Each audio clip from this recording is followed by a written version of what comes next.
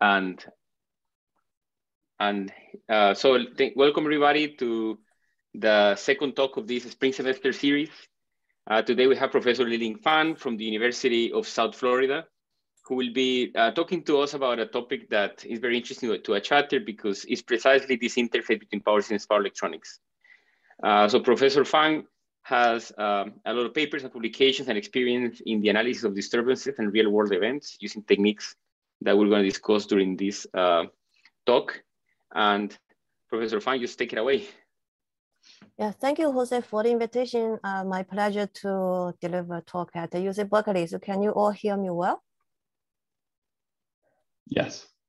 Excellent. So I put a subtitle here as the beauty of Laplace transform, but the main title, of course, is the analysis of IBR dynamic events, because you can see that I probably will talk about frequency domain analysis, which is something that I was doing recently. So I like to share everybody just my research journey. I started my PhD working on the FACS power system analyzer, stabilizer using model control, state space modeling. At this point, like 2007, after working 60 years in industry, switched to academia in North Dakota State, I started working on wind turbine or wind farm modeling and control. So there I pick up this AC machine and the power electronics. So moving on in the next couple of years in US, I will pick up this optimization, convex optimization, MIP, pretty mathematic. And then back in like a couple of years ago, IBR becomes very hot. Then work on the solar PV and IBR dynamic again, which in this case, I now start with a frequency domain analysis a lot. And thanks a lot to the CITO gave me a big grant in 2019 to work on solar PV modeling.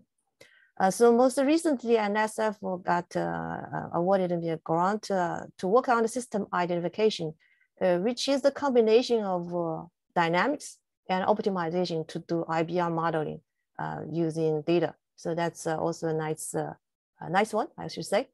So today I want to share with everybody the IBR dynamic events we see in real world, and lots of the conventional analysis methods like EMT, like eigenvalue dynamic model building.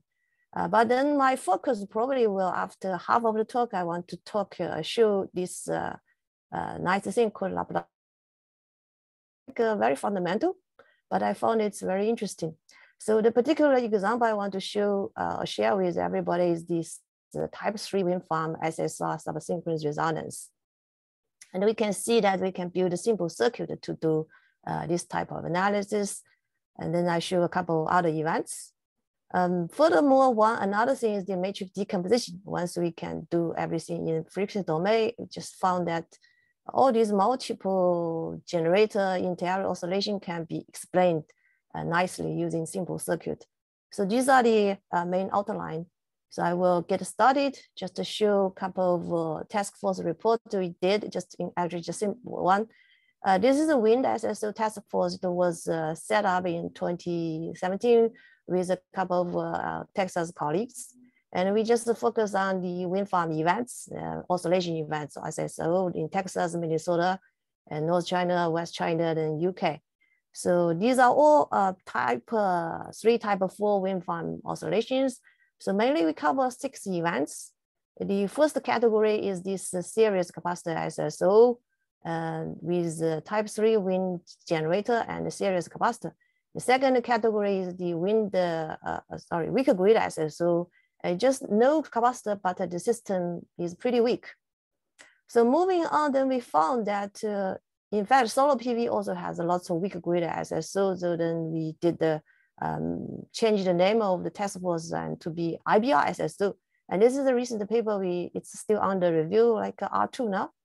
19 events is collected. You can see that we put new events there, 22 Hertz in dominion energy. This is sort of like a power quality issue, but then there's another one, Hydro 1, 20 Hertz, 80 Hertz oscillations. You can see, ABC 80 Hertz and DQ or RMS value 20 Hertz. Australia has lots of events as well. So undergoing lots of research. I put this page as just the past research papers in case people are interested.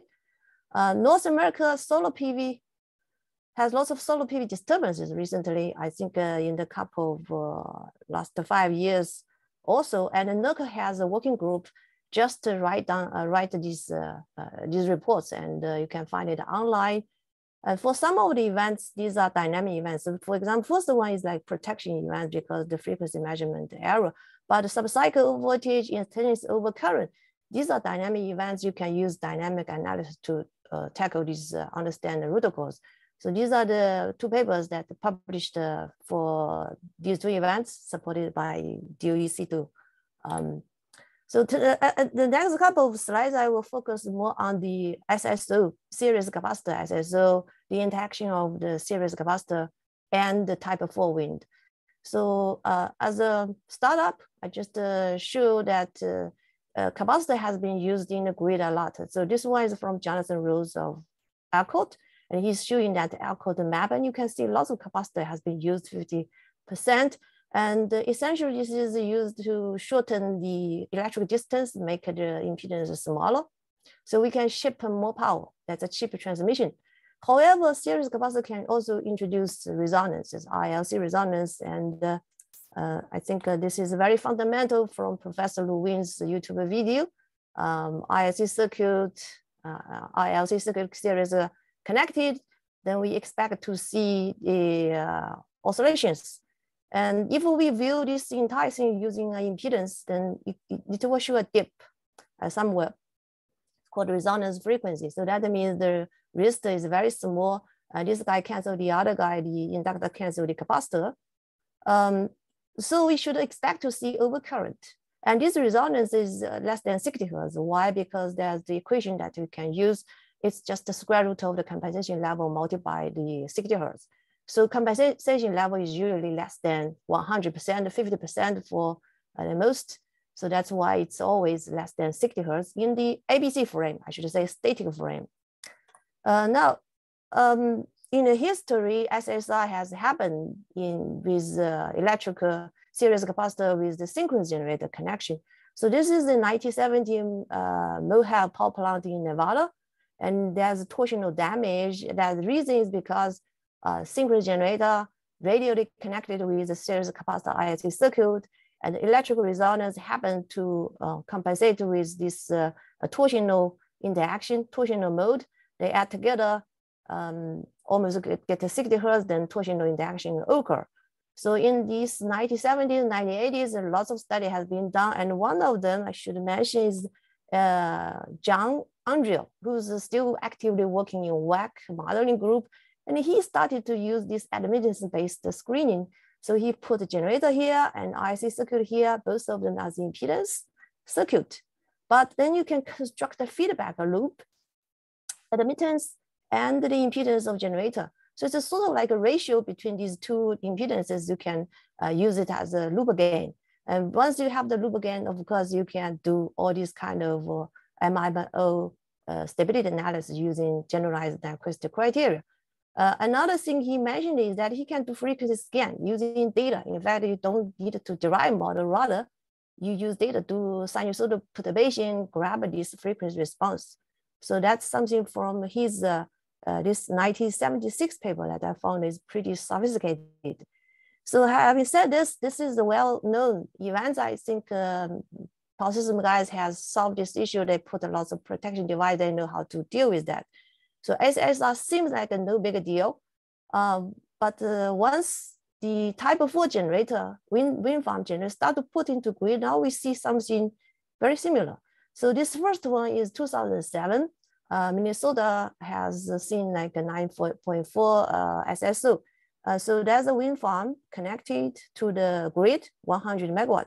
And in the neighborhood, it also has another synchronous generator, also 100 megawatt.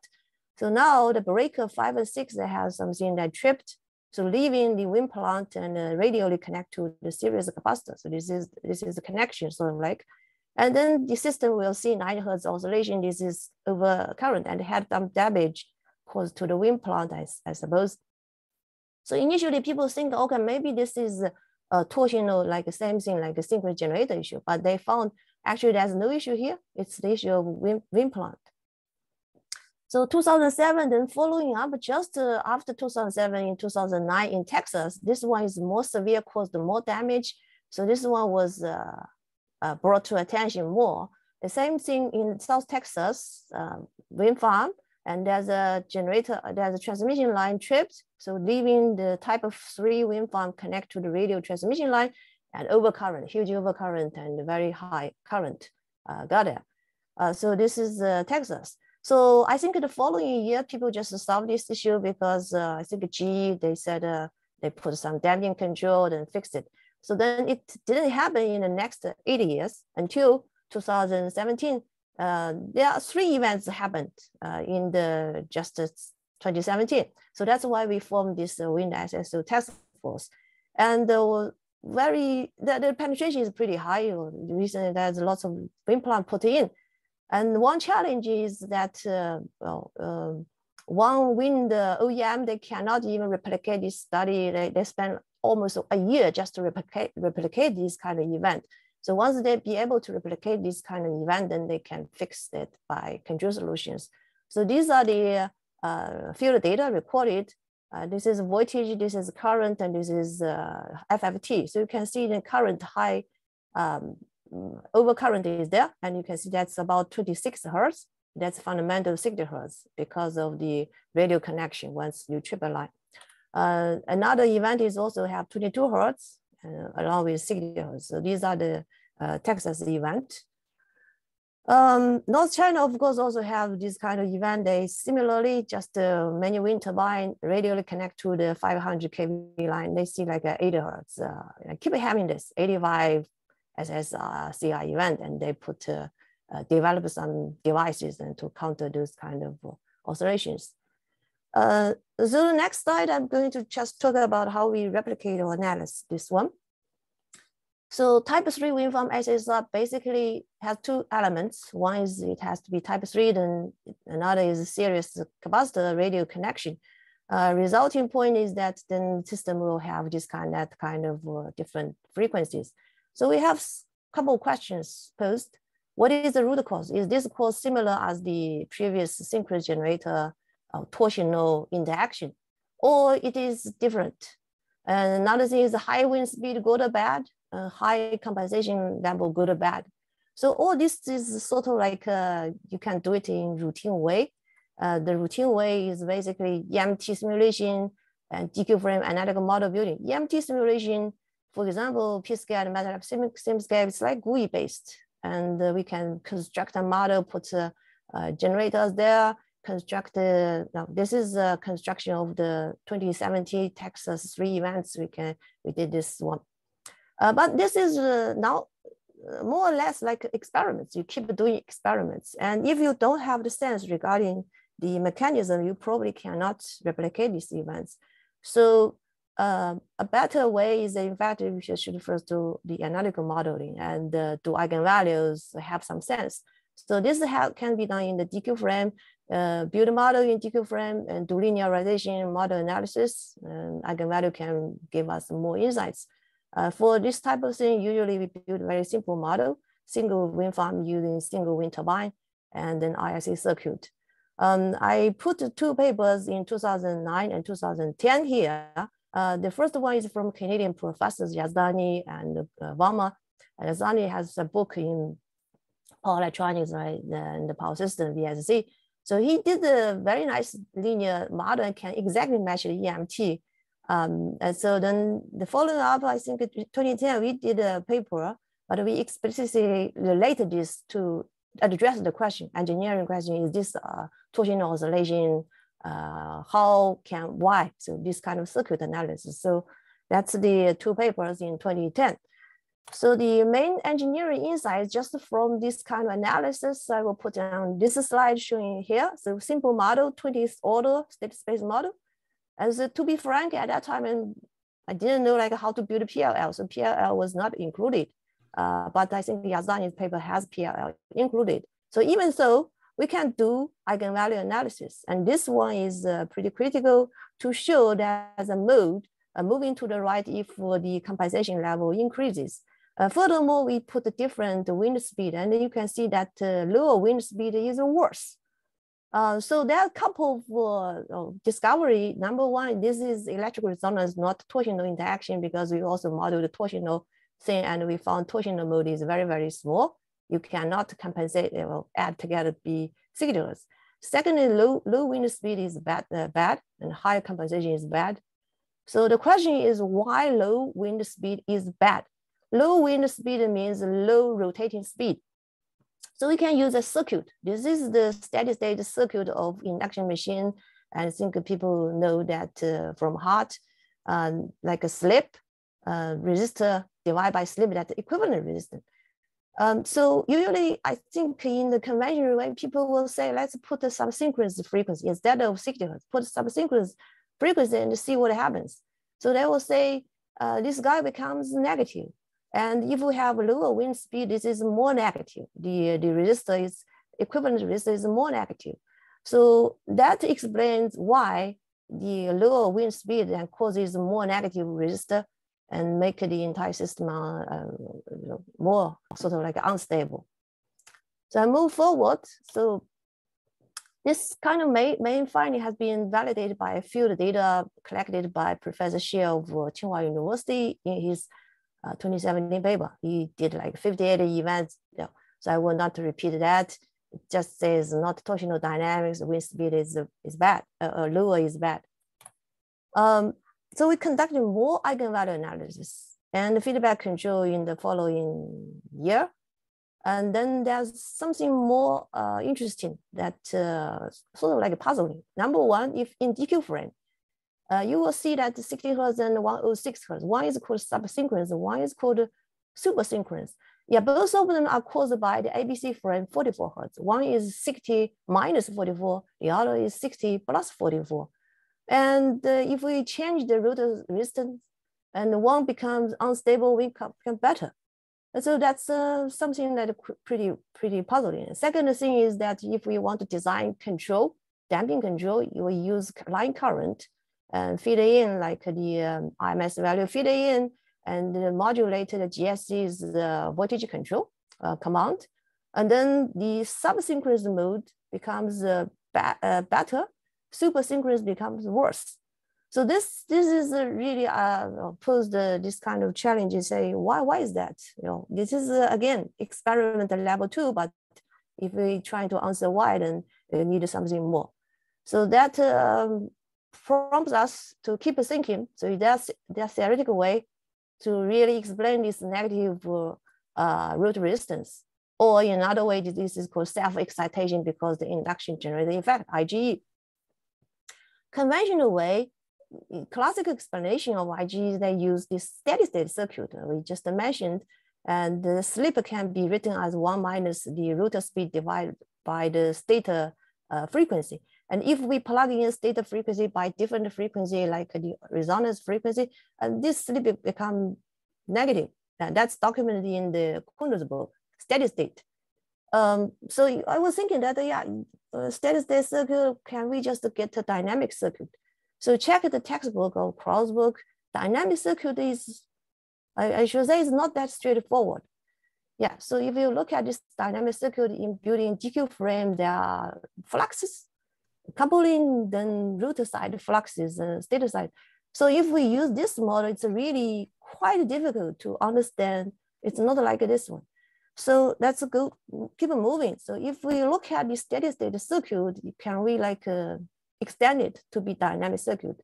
So one argument is that the steady state circuit, if we look at really phase impedance model at 60 Hertz, it is just a particular case of S equals J omega, where omega is like 377 radians per second.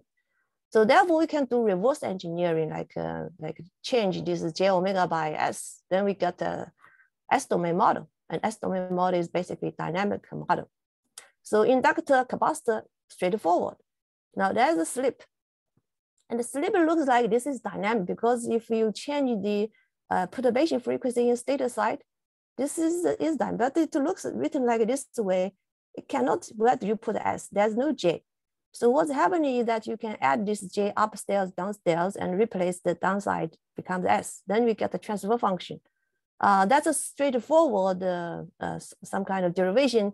And if we can use this to do more analysis and match this, then we can say, yeah, although it's sort of like derived from just gut feeling, but it may be correct. So we did this kind of analysis called stability, frequency domain stability, as using these kind of S domain based circuit. Now everything is S is dynamic circuit. And we can use this impedance versus that impedance, sort of like what John Andrew did, construct this kind of feedback loop system using loop gain, or using this Berkeley diagram, one impedance match the other one. Yeah, what we found, yeah, it's same conclusion can be obtained. Lower wind speed bad, and higher compensation level unstable. So that means looks like this kind of derivation from gut feeling looks like correct. And so we move forward. I think my collaborator, Dr. Zijinmiao, who did the derivation again. So this time he started from Krause's DQ frame model and do it one by one, written like maybe 8 to 9 pages to exactly get this. And the same thing. So the application, second application is, the first application is stability. Second application, we can even use this kind of circuit to explain sub and super synchronous mode, why they are not the same. So for example, once we put this everything in the frequency domain, and we can grab the total admittance, and total admittance is 0, that becomes system's eigenvalue. And there's one eigenvalue at plus 42 Hertz, another is minus 42 Hertz. If we increase the series compensation level, one becomes unstable, the other looks like they don't move. So put this total impedance, total Z type of wind plus line. This is the blue line, yeah, that I put, and I put the red line just, it's a little bit confusing, but the blue line should be the focus. You can see that 2 dips. These 2 dips is at, one is at minus 40, the other at 42 Hertz. So the minus 40 actually shows this is the resistor, but the plus 40, of course, this is a negative resistor. So that explains why one becomes unstable, the other becomes stable at 65%. If we view everything in the DQ frame, just move the reference frame from 0 to 60 Hertz, then we should see that this one is minus 18, the other one is minus 102. So one is sub, the other is super. And you can see these two are basically unsymmetric, and they will be, for example, wind speed and compensation. The subsynchronous is sensitive, but the supersynchronous is insensitive. And this kind of asymmetry is introduced by the rotor reference frame, that slip is quite an interesting expression. There's S minus J omega, that's complex. So with this said, I will move forward just looking at the, check the literature, see if this kind of thing has been discovered previously. So after a couple of years, once I re-pick up this IBR dynamic modeling recently, now I find that, in fact, Professor Adam Semlin from University of Toronto wrote something in 1999 paper, although he's just doing everything like just half a page or maybe a quarter page, just to describe this induction motor, what's the behavior. So this paper doesn't have many citations, but probably 30, but really, really insightful. In fact, I picked up quite a nice math from this S-domain methodology for eigenvalue analysis, because that's this from Professor Semlin's groundbreaking work. And if you look at the most of the time in power electronics world, they don't do this. Once they have this one, they always do this, like Bode plot and Nyquist. And myself, I'm not good at looking at this encirclement. It's quite confusing. I like eigenvalues. So this part is really something that the S-domain circuit can help us to explain things super neat. So I put 2 more oscillation events just to show that we can use simple circuit to explain things. This one is coming from Professor Shane to a very recent paper. He showed this 5 Hertz oscillation is due to type 3 wind farm, and there's the HVDC system in China, North China. And they found their system had 5 Hertz oscillation in a static frame.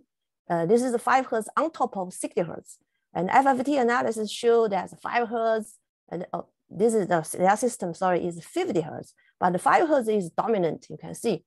So the explanation offered here is a type 3 wind at 5 hertz, of course, is negative resistor and inductor. And then they also did a measurement. They really found that MMC, HVDC can serve as a capacitor at 5 hertz. So this can quickly explain that why we can show this kind of overcurrent and just doing a subsystem measurement they can see. So another event, yeah, if you have questions, yeah, please interrupt me. Yeah, another event I want to show just using simple circuit analysis, the 80 hertz oscillation showing solar PV farm in 2015, Hydro 1. That is, I think, a 30 megawatt solar PV distribution system. And the system, of course, these are the field data. ABC frame current showing 80 hertz oscillation, and RMS value voltage showing 20 hertz. And this is FFT, again, showing 80 hertz, and the nominal is 60 hertz. So if we take a look at just looking at this again looks to us, maybe look like ILC circuit, maybe something is at 80 hertz is happening. It's like a overcurrent because it's overcurrent.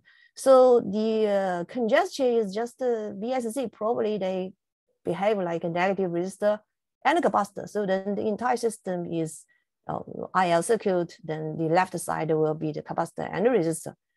So if we can do this, we can tune the controller because we really don't know what's inside. So I'm just trying to replicate this kind of event just by tuning this controller to make sure there will be 80 hertz dip.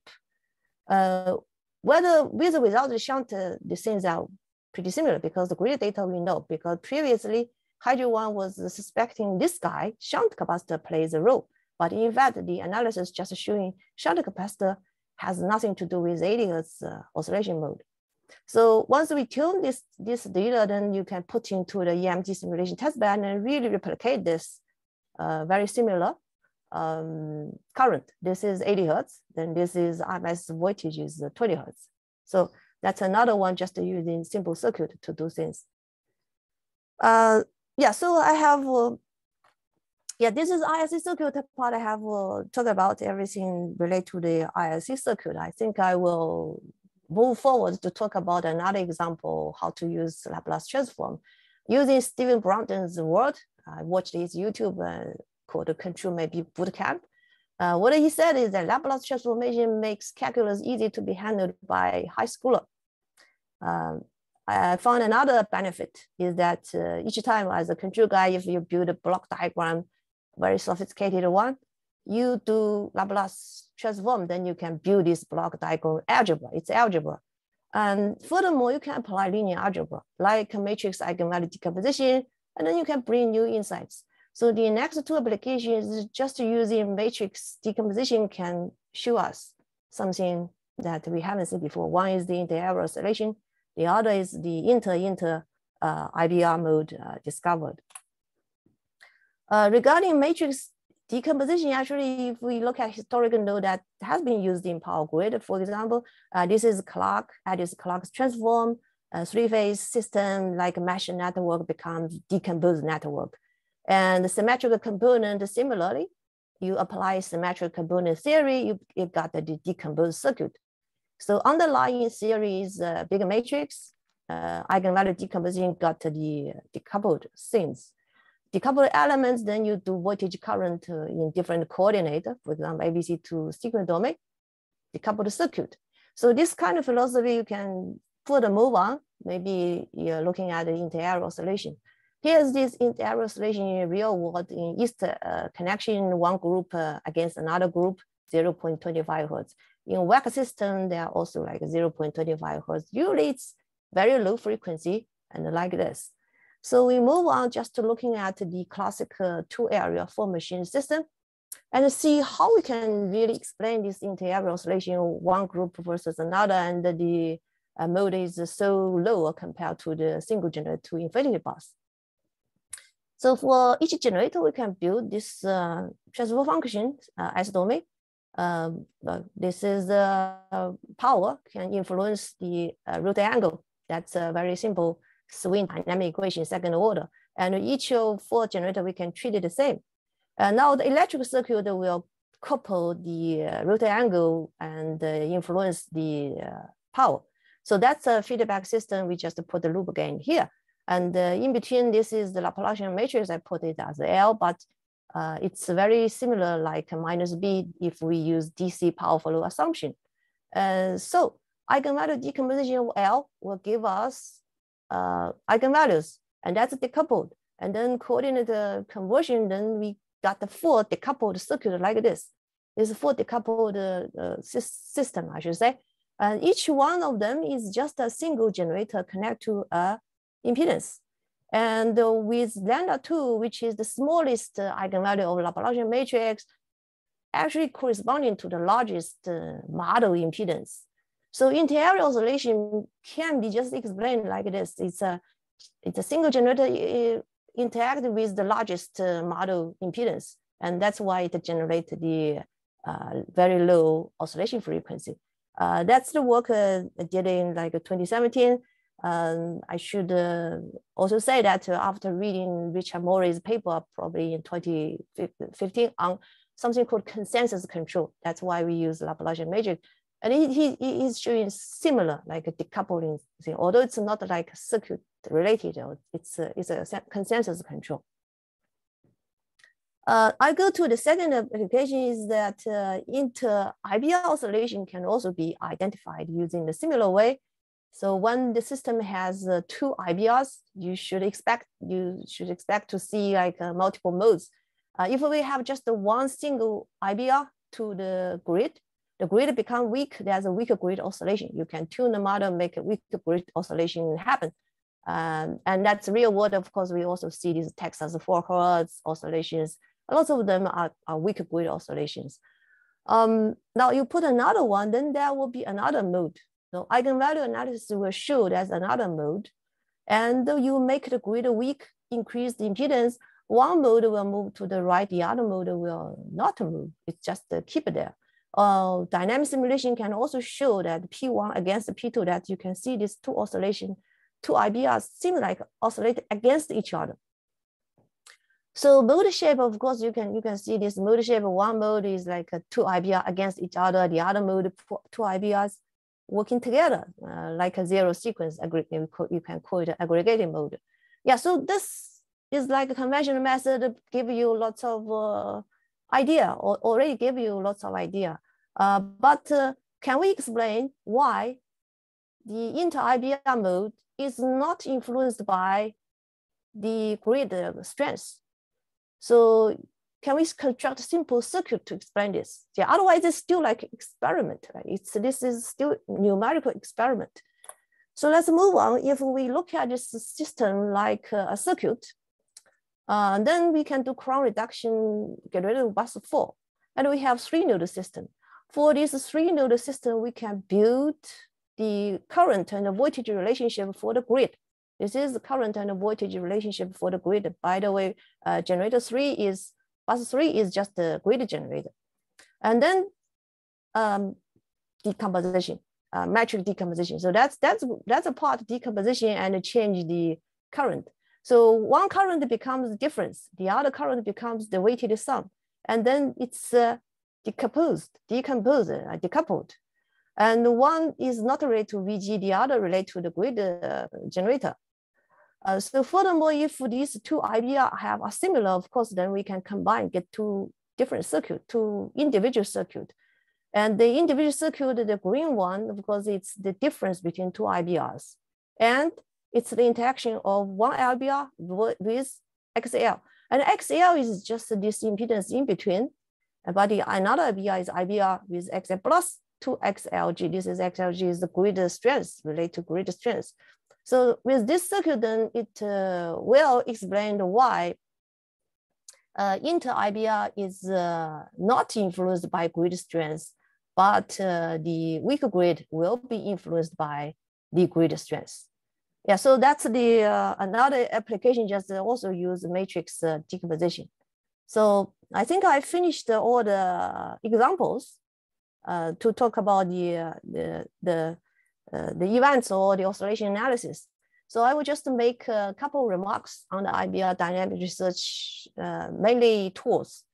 So the first comment is that the EMT simulation is actually pretty good. It saves you great time to do the hardware because hardware is really time consuming. But it's good for control. As long as you don't do prototype control, I think EMT simulation is pretty good to serve as a test bed. And there are lots of development model for you to use by MATLAB and by PSCAD. However, analytical model building is indispensable. Eigenvalue analysis. These are so powerful tools that can give you better understanding insights. And in fact, I think I played with Jose's Julia package that is analytical model building, and they use something called Jacobian linear racing, give you lots of eigenvalues. But on besides these two, in fact, we should look at another powerful tool called frequency domain analysis. And I think this has been less used by power system dynamics, but more by power electronics people. But I think this is, there are much more to be explored, and should keep working on that one. Regarding the technology development on the frequency domain analysis, I put a couple of remarks.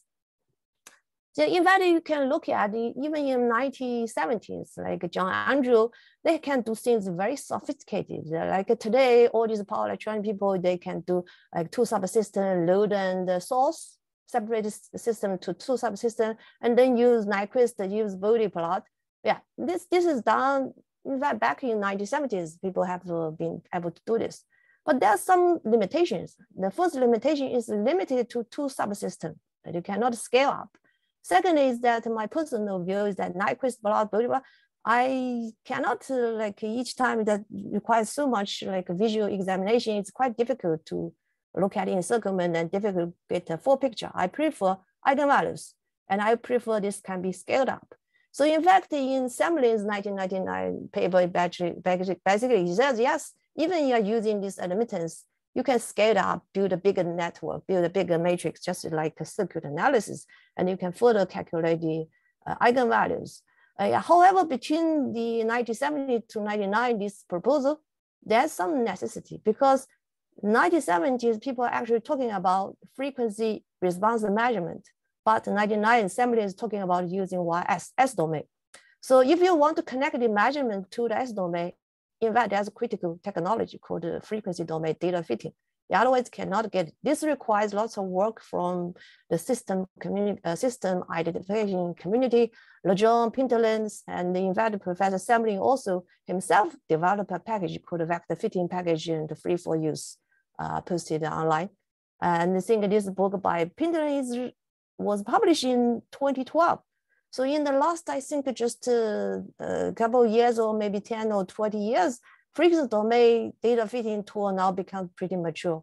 So these are the kind of technology development make everything happen. I think analysis algorithm methods very mature, but now we have better, powerful numerical tools for from data to model. And I also think this approach is useful for IBR dynamic analysis. The reason is that IBR control information is confidential, and OEM basically put a very strict requirement, no sharing, even some like maybe data, but internally basically see nothing. It's a black box model for grid operators. So therefore, for grid operator, if they want to do lots of detailed wideband dynamic analysis, I think the only way probably is to identification the model from measurement data, and this can be used as validation as well as analysis. So that's I think the current things that I'm working on as well. So with that, I think I finished my presentation. I will let people ask questions and have a discussion. Thank you. Oh, thank you very much, Professor Fan.